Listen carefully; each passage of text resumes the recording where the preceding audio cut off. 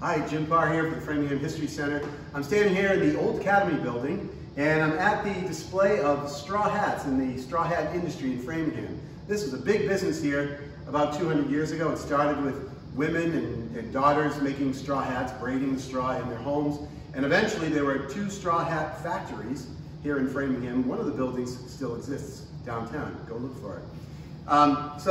There's quite a display here. If you come in, you can learn all about how a straw hat is made and the impact that the industry had on Framingham and really the entire country.